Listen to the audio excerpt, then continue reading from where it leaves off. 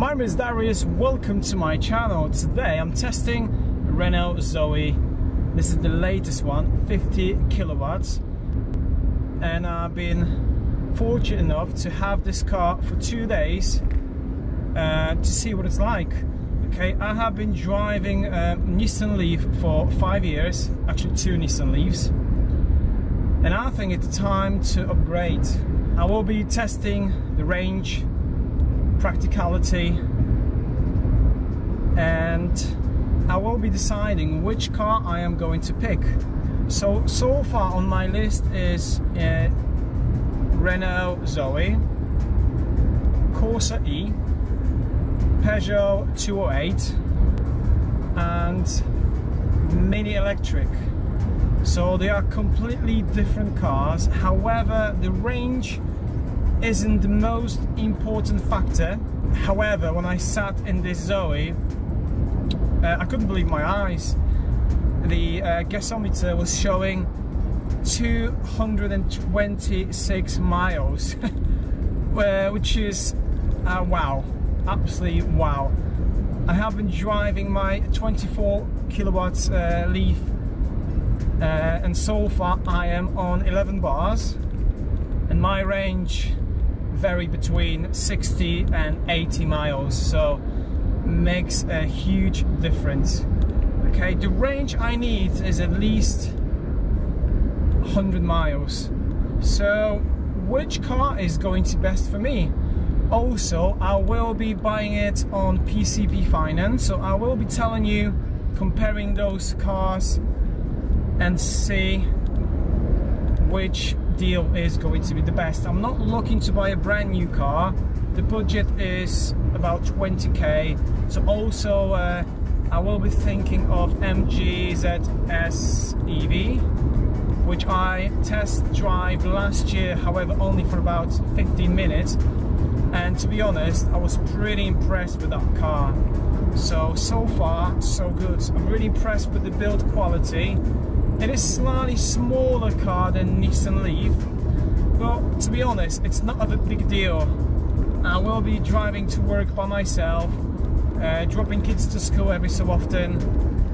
We have another car which is Mitsubishi Outlander plug-in hybrid, which we need to tow a caravan. So far we cannot have 2 electric cars. There was a time when we had 2 Leafs, but then later on we decided to buy a caravan and we had to replace one of the Leafs for a different car. But yeah, I'm pretty impressed with the car so far, and I will let you know my thoughts to see what I like and things I don't like. But to be honest, there's not much thing I don't like. There are loads of things I'm really impressed with it, so I'll catch you soon. Okay, I have arrived to my destination and I'm pretty impressed. Wow, I've done 40 miles and I've got 196 miles left and 84% of the battery. That's insane. On my Leaf, that will be normally about 48%. Wow, I'm really blown away by the range. It's amazing. Like, if I'm going to be driving like this, I can get like 220, 230 miles. And 70% of the journey was motorway, and I wasn't even trying to go economically. Let's have a look at the consumption. So look, 4.4 kilowatts. Okay guys, I have just arrived home and these are the figures. Now I did 80 miles, however it says 78.7 because I reset the mileage when I was on the motorway already, so it should be 80. So that's pretty impressive. Like, I've got 154 miles left and 66% remaining. So wow. I mean, I'm blown away. I've never expected to get close to 200 miles, but actually tomorrow I'll be going to work. I'm gonna drop kids to school tomorrow using this car. I'm gonna ask them what they're thinking about it, and I will be driving mainly B roads tomorrow, so I believe the range is gonna go up even more. And let's quick have a look at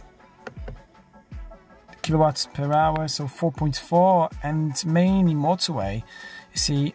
And I wasn't even trying to drive economically. I just drive as normal as I would normally drive in my Leaf, but there is a way of driving even more economically.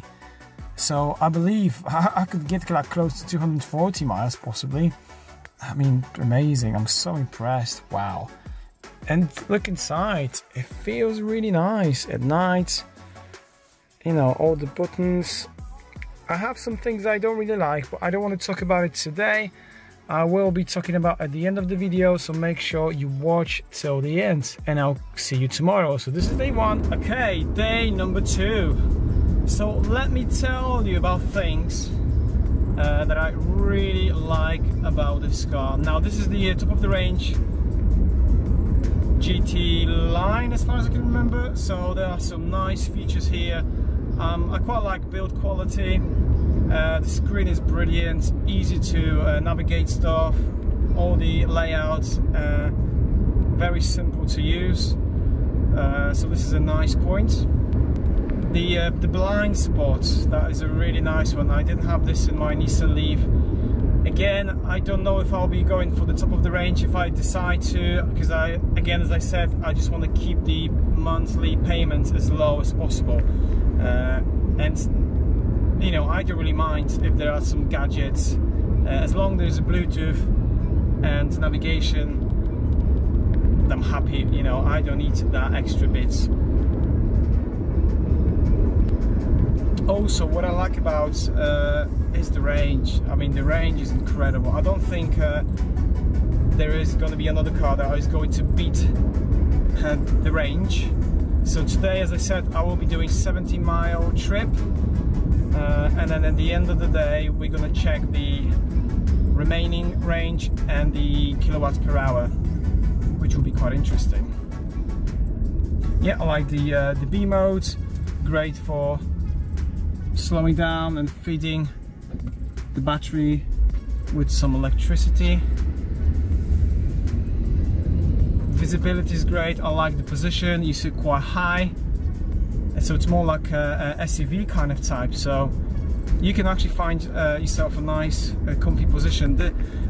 You know, it's strange because you can't actually set it up the seat, but to be honest, I managed to do it quite well, and it's comfortable. As I said, I did 80 miles, no issue whatsoever, quite comfortable.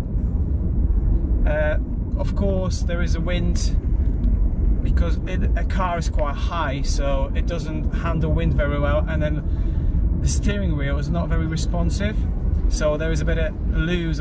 That's how I feel. So, but other than that, happy days. Really impressed with it. I like the look.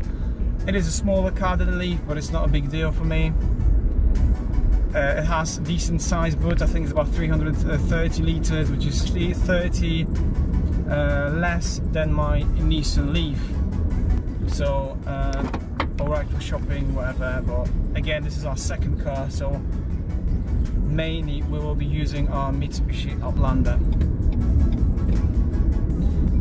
There are some things that are quite annoying for me. The first one is the noise that car makes, but it's a good thing that you can switch that off. But I wish I could turn that off for good, because every time you sit in the car it just makes that noise, and I don't like that noise. But it's a good job there is a button so you can turn that off. Cup holders, very not practical. This, I don't know.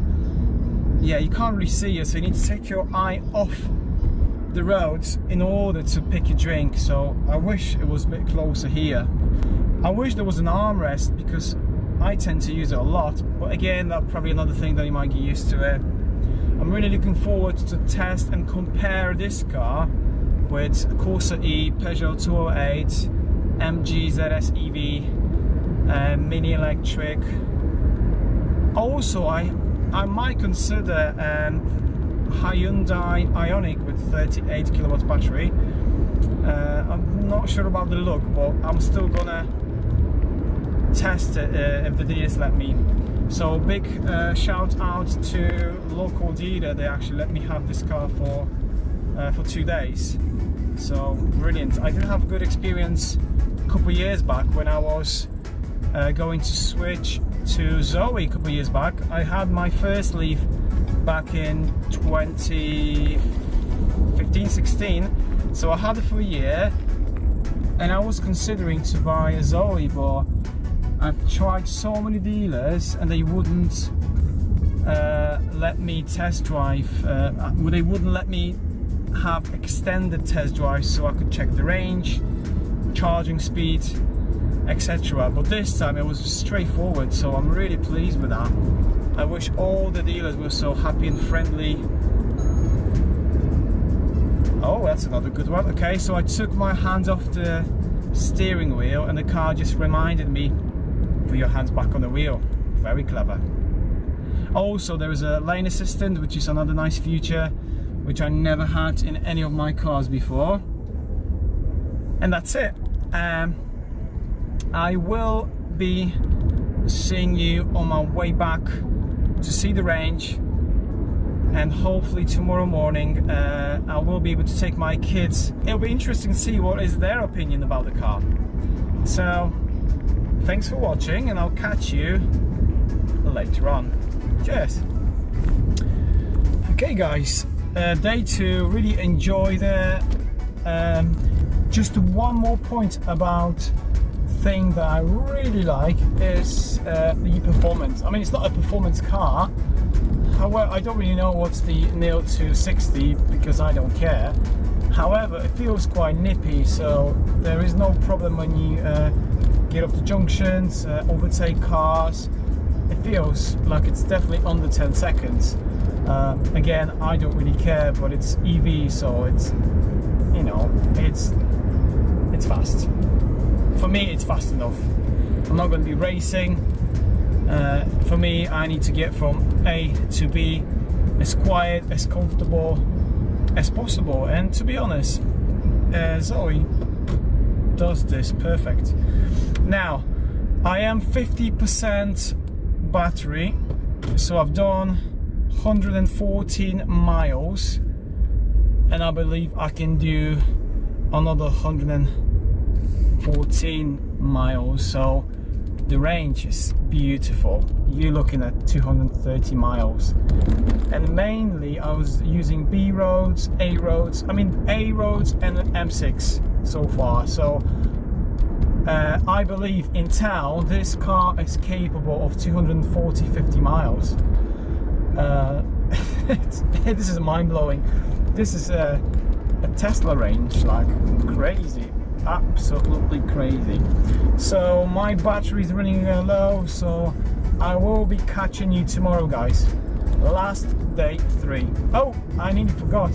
There's one more thing that is quite annoying. It's the windscreen wipers. They feel really cheap and they don't really wipe that well too, so this is another thing that I'm not really keen on. But other than that, happy days. Prepare to turn right soon and continue to follow the A530. Okay, I will.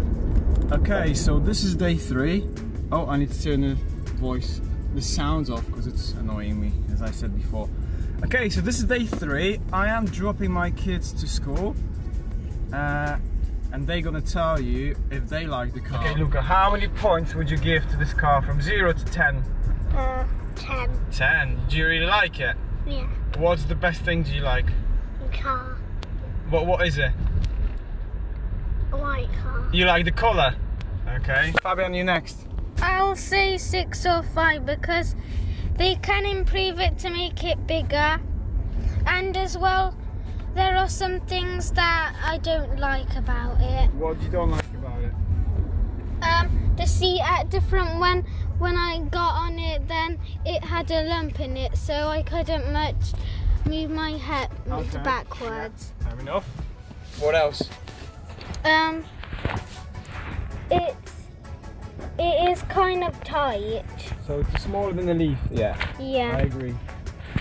And for me, it looks kind of harder to control because there are more buttons. So it's okay, but it's not. It's actually easy to use it. Once you get used to it, it's fine. But it might be tricky to start with. Yeah. And I like the tablet. It's a nice screen. I know. It's big. Yeah. I like the You got the tablet. Okay.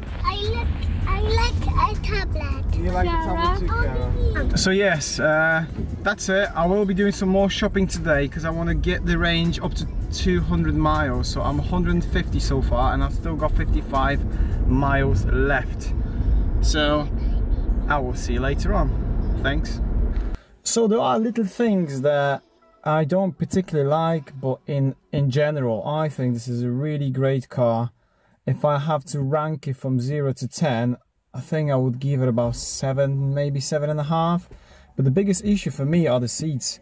I mean, not such a big deal for myself, but I think for family and children, because look at this. I mean, this isn't very safe, is it? Like, there's a huge gap there. So to put the bigger children on a front seat, you shouldn't be doing it because they are sitting really leaning forward, so it's definitely not safe.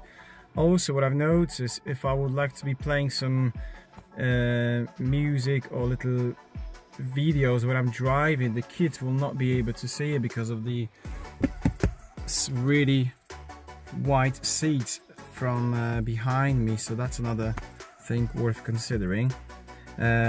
Also, I like the music system. It sounds really nice. I believe this is the top of the range, so it might be slightly different than the base models. I don't know, but really impressed. And yes, that was a really good time having the Zoe, and follow my journey and see what car I'm going to pick. So thanks for watching. Hope you enjoyed this episode. If you watched this, you're probably considering Zoe yourself, or maybe you have one. Please let me know in the comments below. What is best thing about the car that you like, and maybe things that you don't really like. But again, that sound that is coming from the Zoe when you drive slowly, it's actually making my headache. I don't like it at all. I know we can switch it off, but it's really annoying for me. I don't like that. So that's the most annoying thing for me, it's just that sound.